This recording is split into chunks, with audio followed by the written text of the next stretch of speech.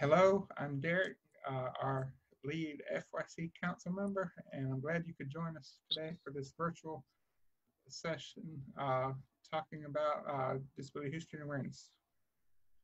Hi, I'm Christina. I'm Alex. Hi, your name. I'm Serena. Hi, my name is Chevy, and today we are recording the Disability History Awareness session. Having a disability means a lot to many different people. One thing that I think is pretty cool is that we have a chance to show disability pride, which means we are proud of who we are. Today, with that in mind, we want to share our history because in order to be proud, we should have knowledge. We'll be presenting a timeline of what has happened in the disability world. To begin that, we start with Stephen Hawking. In 1776, he, a man with cerebral palsy, signs the Declaration of Independence. He is known for saying, "My hands tremble, but my heart does not." In 1782, Edward Allinson, an English surgeon, creates a new way to amputate limbs. In 1784, Valen Hun, known as the father and the apostle for the blind. In 1790, Philippe Pinel, a physician, makes the decision to remove chains from the mentally ill. To the right, you should see a painting. This painting represents John Adams signing the act for relief of the sick and disabled seamen in July 1798. In the 1800s, Pinel, a psychiatrist, developed a way to classify people with mental illness. He now had 3 ways of doing this: melancholy, dementia, mental with psychosis, and that without. In 1801, Jean Marc establishes the principles used today in teaching psych students. He is known for the creation of the film The Wild Child.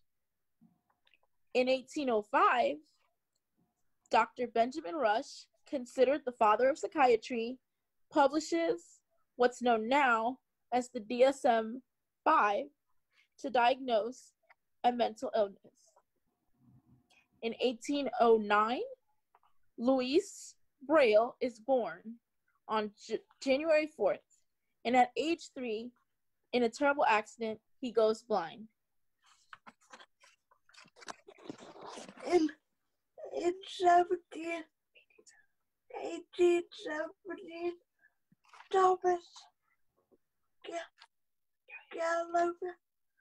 Gallaudet founded the first permanent school for the deaf in America, making the first effort to educate the disabled. In 1880, the McLean Asylum opened and became one of the best known mental health facilities in the country. In 1829, Louis Braille invented Braille and a raised point of alphabet for the blind. In 1844, in the early version of the American Psychiatric Association was founded to address issues of people labeled as insane, which later came to be known as mentally ill. In 1860, William Little defined the condition of spasticity in the limbs of children, which was labeled Little's disease, later renamed cerebral palsy.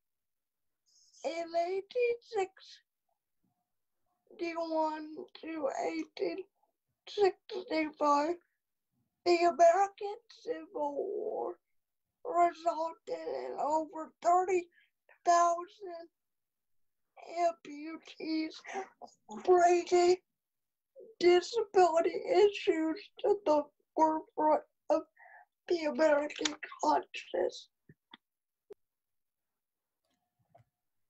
And in 1862, a man by the name of Joseph Carey Merrick, better known later in his later years as the Elephant Man, is born in England. Merrick's head and body became covered in large tumors as a result of a rare nervous system disorder, which is now known as neurofibromatosis. And he was eventually diagnosed years after his death. He earned money appearing in sideshows throughout England and was experimented on by a lot of doctors and scientists. And then in 1872, Alexander Graham Bell, I'm sure y'all have heard of him, the inventor of the telephone that we still use today. He opened a speech school for deaf teachers in Boston. He believed that deaf children should be educated orally and in day school situations. 1881, Sigmund Freud, after researching the central nervous system, got his medical degree.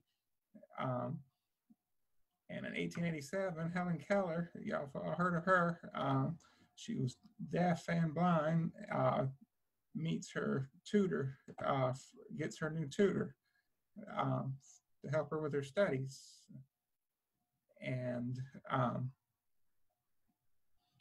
in 1907, eugenic sterilization law spreads like wildfire. Indiana becomes the first state to enact such a law for confirmed, what was back then known as confirmed idiots and rapists. And the law spread because it was enacted in 24 other states. Then we get to 1917, during World War I, at the end of it, after being locked in an explosion and diagnosed with shell shock, Wilfred Owen arrives at Craig Lockhart Hospital in Scotland. There he meets a poet and a soldier, Siegfried Sassoon, who later introduced him to Robert Graves. Literary works from these three men, often touching on the subject of men disabled in battle, from the literacy historical record for all of the countries involved in the Great War, or they formed those. And then 1918, this was very important. As a result of all the large number of World War I veterans returning with disabilities, Congress passes the first major rehabilitation program for soldiers. In 1920, a bill funding vocational rehabilitation guarantees federal money for job counseling and training for disabled people and the general public. Now, vocational rehabilitation, yes, that's the exact same thing we still have today, that helps people with disabilities find jobs and suitable work. And then in 1919, the Easter Seals organization was found, which also does a lot of charitable work for helping people with disabilities in the community.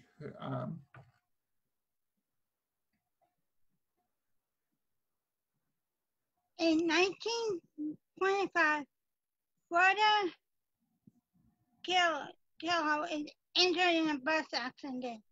She is one of the most famous, influential artists of the 20th century.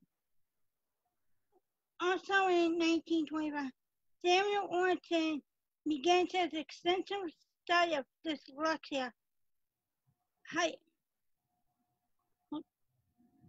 That could be a neurological versus visual in that it was likely connected to left-handedness.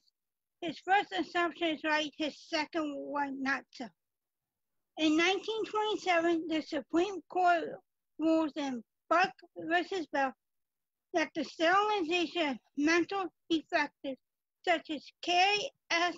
Buck, a young woman in Virginia, is constitutional under careful state guard. Perhaps unbelievably, this ruling has never been overturned. In his opinion, Justice Oliver Wendell Holmes writes, "It's better for all the world if instead of waiting to execute degenerate offspring for crime or to let them starve for the imbecile, society can prevent those who are manifestly unfit from continuing the crime. 3 generations of imbeciles are enough." Okay, so when we fast forward to later in 1927, the iron lung to combat polio was designed.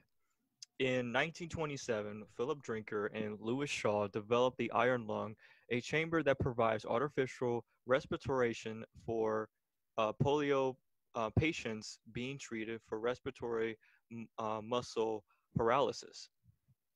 So if you fast forward to 1932, Franklin D. Roosevelt becomes the 32nd president of the United States. And upon his reelection, for an unprecedented 4 terms before dying in office in April 1945. In August of 1921, while vacationing in Campobello Island in New Brunswick, Roosevelt contracted an illness believed to be polio, which is a result in total and permanent paralysis from the waist down. After becoming president, he helps found the new foundation of infantile paralysis, known as the March of Dimes, which his leadership in this organization is the reason he is commemorated by the Dimes. So in 1934, California Council of the Blind was here.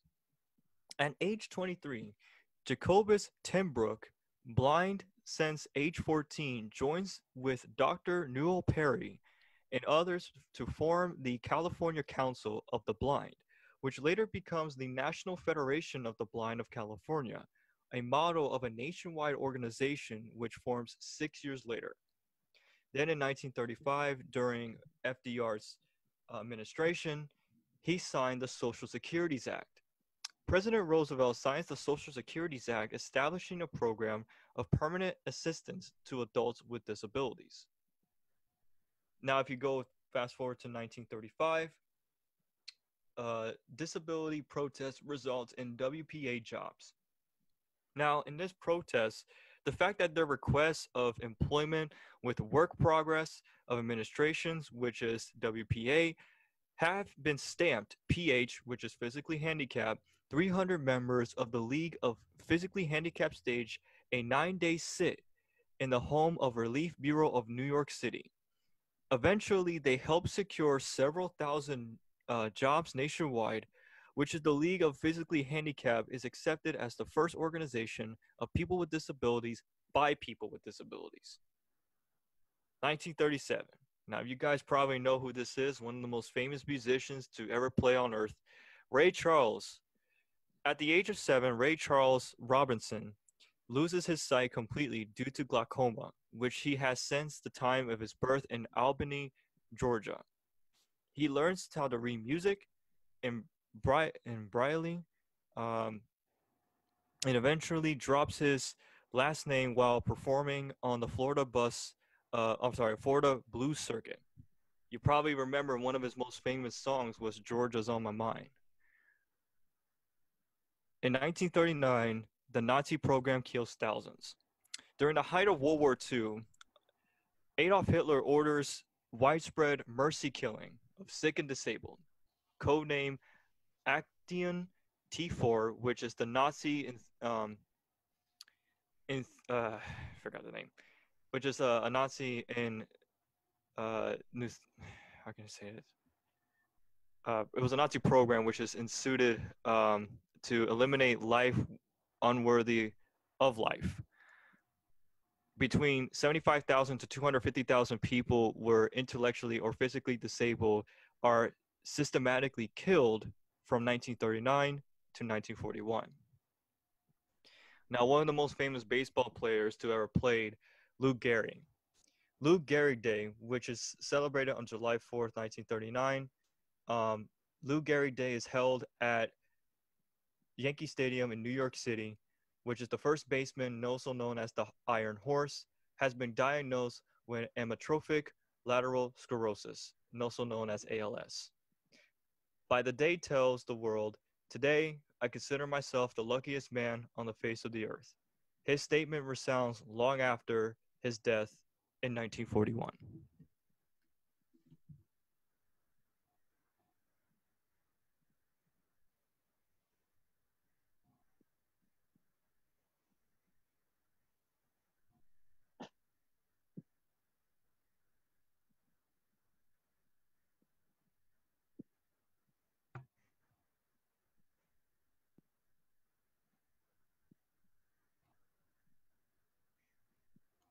Serena, you're muted.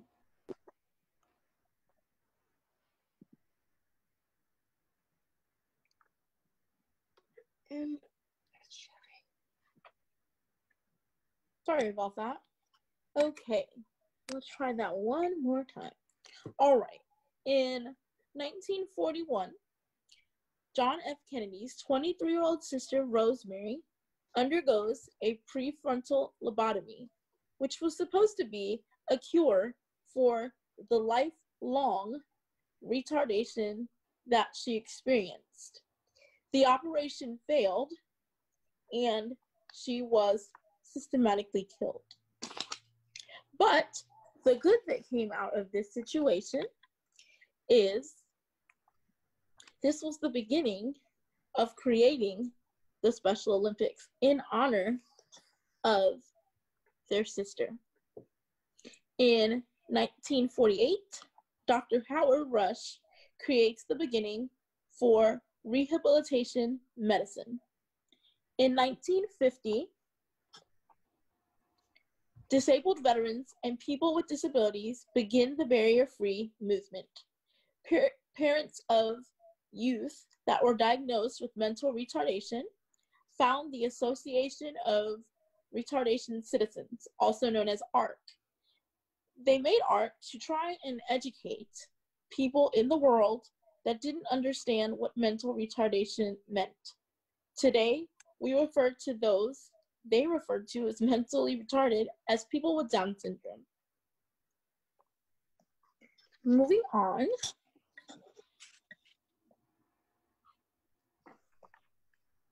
To 1953, during that time, Samet Brenda, a clinical director at the Ferdinand School in Massachusetts for boys with mental retardation, invites 100 teenage students to participate in a science club in which they will be privy to special outings and extra snack. In a letter requesting parental consent, Brenda mentions an experiment in which blood samples are taken after a special breakfast meal containing certain amounts of calcium, but makes no mention of the inclusion of radioactive substances that they fed to the boys in their oatmeal. In 1957, actor Billy Barty makes a national appeal to the little people of America to converge on Reno, Nevada. 20 answered the call, creating the Midgets of America organization, later renamed the Little People of America. In 1960, the first accessible standard was published. Also in 1961, Stevie Wonder was discovered. He was discovered at the age of 11, and he was arranged to have an audition and then signed to Motown. In 1962, Ed Roberts fights for admission to the university. Ed Roberts was a young man with polio, and he enrolled at the University of California. After his admission was rejected, he fights to get that decision overturned. In 1963, federal funding was set aside for disability support. In 1964, the Civil Rights Act was passed without including people with disabilities. In 1965, Title 19 of the Social Security Act created Medicaid, which we all know about. Eugene Kennedy Shriver founded the Special Olympics for people with intellectual disabilities. The first international Special Olympics was held in Chicago in 1968. Also in 1968, the Architectural Barriers Act of 1968 was required all the buildings built with federal funds to be made physically accessible.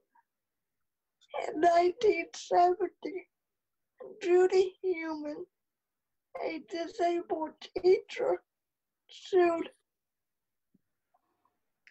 her school district because she was denied her teaching license due to her wheelchair being considered a fire hazard. In 1972, George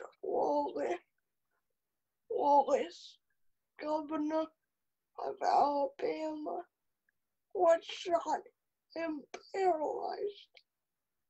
The Rehabilitation Act of 1973 made it illegal for public institutions to discriminate based on disabilities.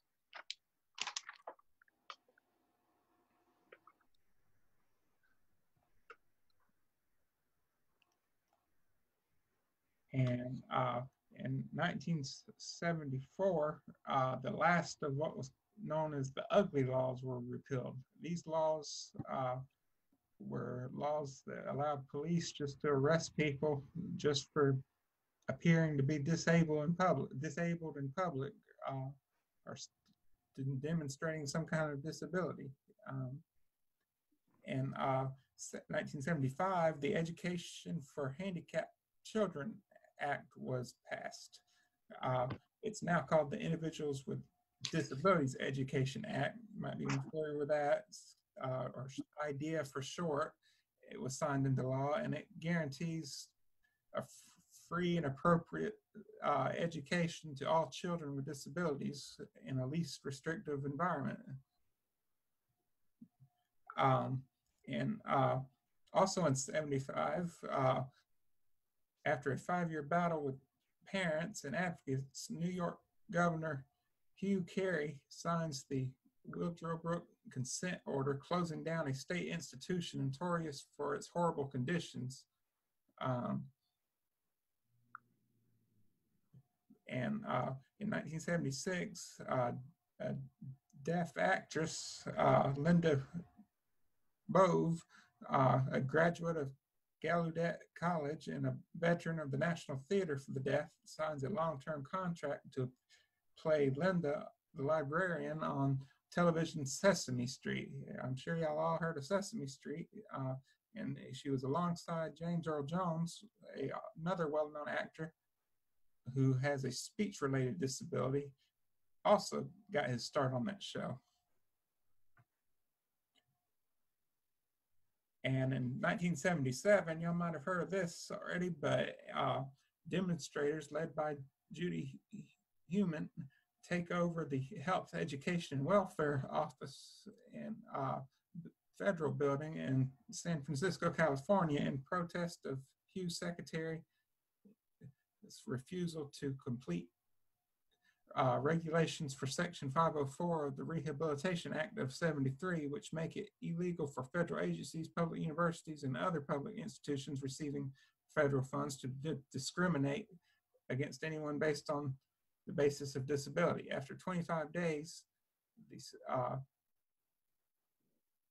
the secretary relents and signs the regulations into effect, making this takeover event the longest occupation of a federal office by protesters in U.S. history. And then in 1978, in Denver, Colorado, 19 members of the Atlantis Community Block buses with their wheelchairs chanting, "We will ride," to demonstrate against the inaccessibility of public transportation. And also in '78, the Organization for Hispanic Children with Disabilities was founded. And then finally, after that, in '78 also, the National Council on Disability was established, board was established within the Department of Education. Its purpose was is to promote policies, programs, practices, and procedures that guarantee equal opportunity for all people with disabilities, regardless of the nature of their disability. And then in 1980, institutions, the Civil Rights Institutionalized Persons Act gives the Department of Justice power to sue state or local institutions that violates the rights of people held against their will, including those residing for care or treatment of mental illness. And then also in 1980, a formal diagnosis was started to be established for attention deficit disorder.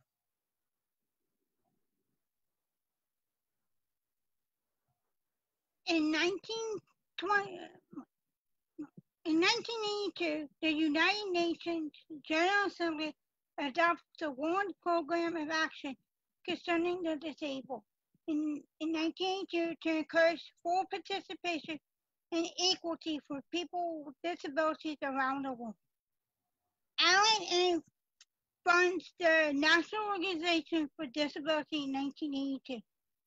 The mission is to expand the participation and contribution of Americans with disabilities in all aspects of life, and to close the participation gap by raising disability awareness through programs and information.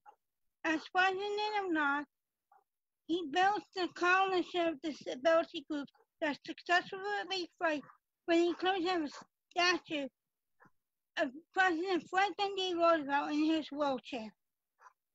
Yeah. He is an international leader in the disability community, which was started in 2005. In 1983, Americans with Disabilities for Accessible Public Transportation, now known as ADAPT, begins its national campaign for lifts on buses and access to public transportation for people with disabilities.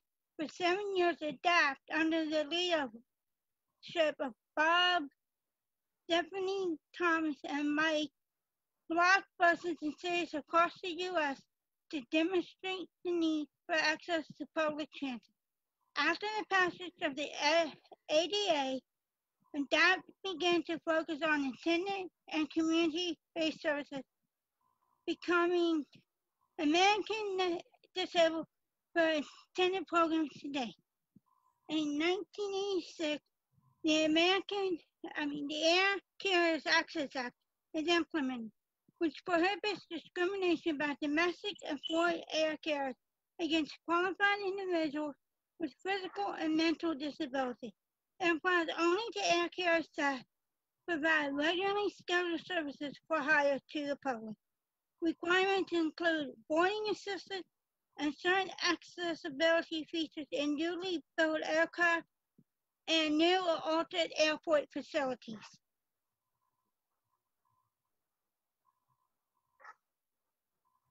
So in 1988, Gallaudet's death president now protests. So students, faculty, and the community of Gallaudet University in Washington, D.C. organized a week-long protest on a campus demanding the selection of a deaf president for the university. The protest is called Deaf President Now, or as Dr. I. King Jordan is named. Mandated accessible housing and new projects. The Fair Housing Amendments Act of 1988 expands on the Civil Rights Act of 1968 to require that a certain number of accessible housing units that be created in an all-new multifamily housing.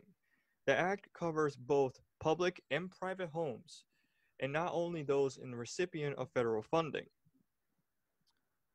Disabled writer burns book in protest. Paul Longmore, noted disability historian, burns a copy of his book in front of the federal building in Los Angeles in protest of work disincentives, which stopped him from receiving payment as an author to keep his medical benefits. An Assistant Technology Initiative. Technology-related assistance for individuals with disabilities Act of 1988 is passed. This piece of legislation increases access to the availability of and funding for an assistant technology through state and national initiatives. McAfee chooses life and becomes an advocate. Larry McAfee is granted the right by a Georgia court to be given a sedative and be taken off a ventilator in order to end his life. He changes his mind and becomes a disability rights advocate. Now, if you fast forward to 1990, this was one of the most important things that happened in the disability community. The Americans with Disabilities Act becomes law. The Americans with Disabilities Act, also known as the ADA, is signed into law by then President George H.W. Bush, alongside the founding father, Justin Dart. The ADA is considered the most important civil rights law since Title 504 and has cross-disability support, bringing disability-specific organizations, advocates, and supporters all together for the same cause. Terry Schiavo suffers severe brain damage. Now, Terry Schiavo is severely brain damaged after her heart stops because of a chemical imbalance that is believed to have been brought on by an eating disorder. Court-appointed doctors ruled she is in persistent vegetative state with no real consciousness or chance of recovery. Over a decade later, her case will spark much controversy and receive national media attention. In 1992, California hosts its first Youth Leadership Forum. The first Youth Leadership Forum for Youth with Disabilities is developed by California by Governor's Committee for Employment of Disabled Persons.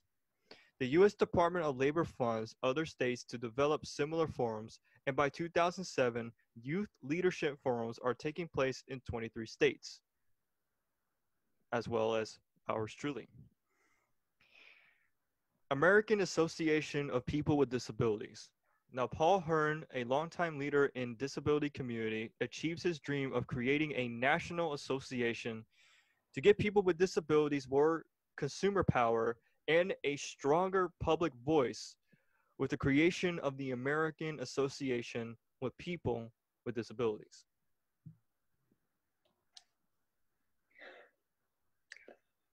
In 1995, Christopher Reeve, an actor known for playing Superman, was paralyzed due to falling from a horse and became an advocate for people seeking cures for spinal injuries.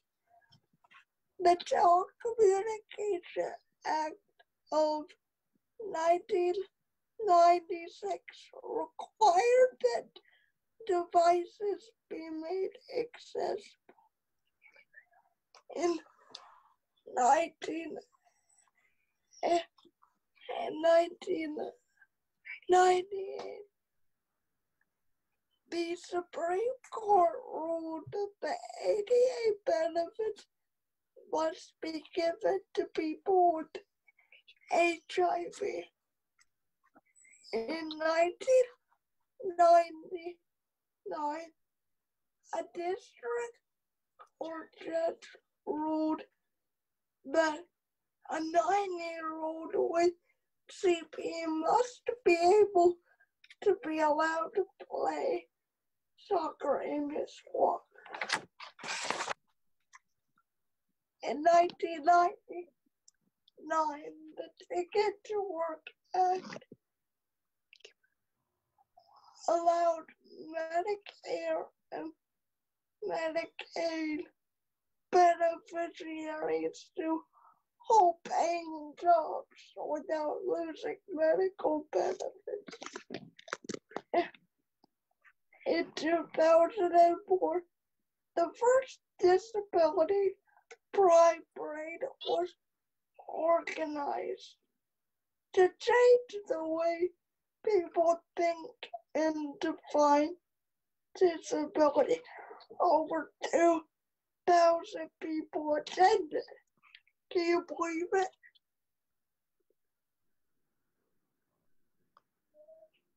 I forgot earlier today to say euthanasia when we were discussing the Nazi program.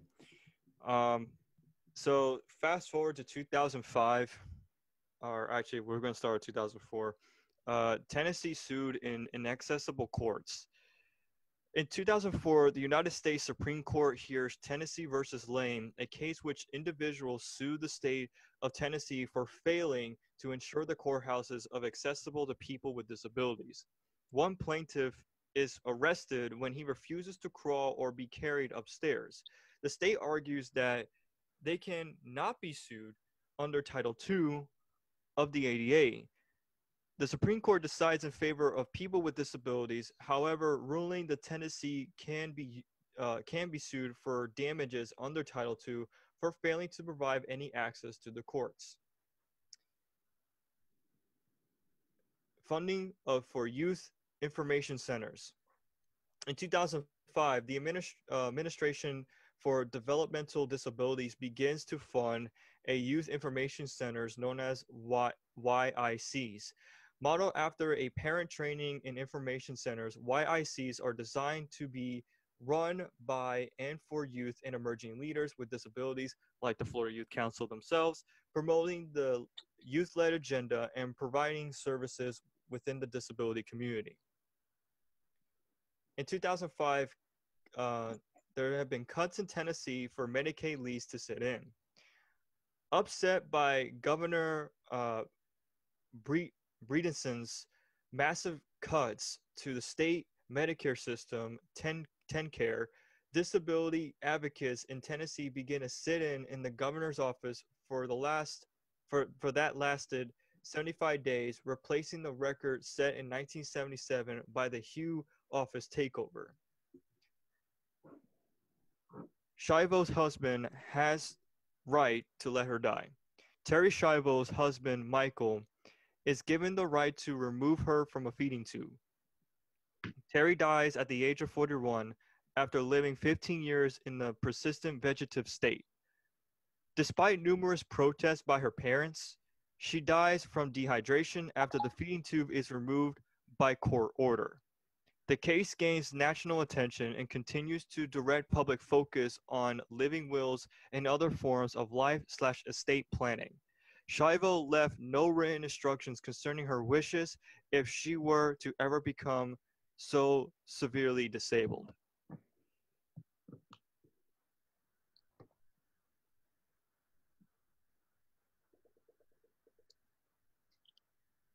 And now Derek's going to share with us a little bit about something that we've helped happen in disability history. Yes. So we kind of went through a little timeline of the history of our nation when it comes to disability history and awareness. As you can see, there's a lot of things, but kind of bringing it back home for us, there's been some things that took place right here in Florida that our council, our Florida Youth Council has been a part of. One thing being, we actually got a bill passed back in 2008 that that established the first 2 weeks in October every year as Disability History and Awareness Weeks in the state. Now, the purpose of the bill was, that was the purpose of it, and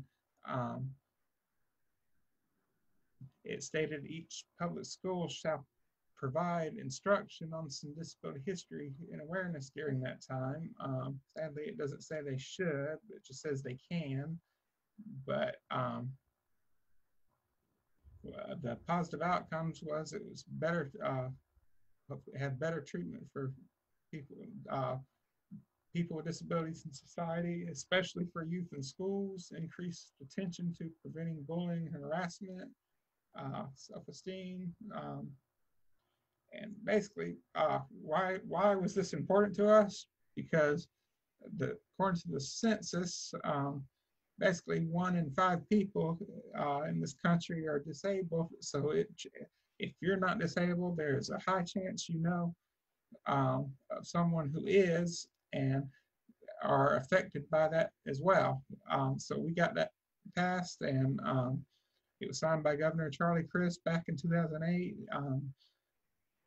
I believe at possibly our Family Cafe event that year. I know we had some disability related bill signed one year. I believe that was definitely it. So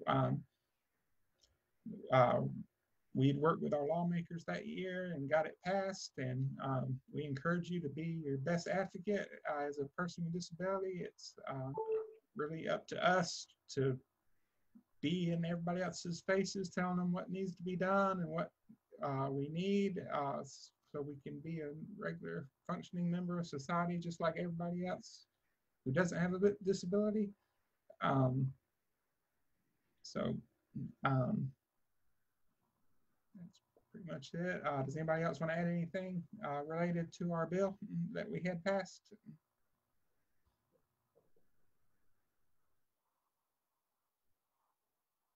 Guess we'll take that as a no. So. Hopefully we can actually do more than just 1 week. We can try to pass it for a month to celebrate disability history awareness for 1 month. Yeah, that would be wonderful, and or at least to get more promotion of it in the 2 weeks that are established, because in my opinion, it does not get enough publicity. My personal opinion, it's overshadowed by another cause that is all month long. That makes sense. Okay, so as we wrap up our disability history, just want to let you all know that disability history is not only for people with disabilities. We share these things so that we can also educate others, and we can see the fails and the successes of our disability world. So as you go out today, hopefully you've learned something. Hopefully you'll share it with a friend. Otherwise, if you have any questions or concerns, feel free to reach out to us on any of our social media. We are under the Florida Youth Council. Yeah, check out our Facebook page, Twitter page, our website, floridayouthcouncil.com. And if you have any further questions, you can contact our youth advisor who works in the Family Cafe office. We hope you've enjoyed this virtual session at the 2020 Family Cafe Conference. And we hope to see you back in person next year.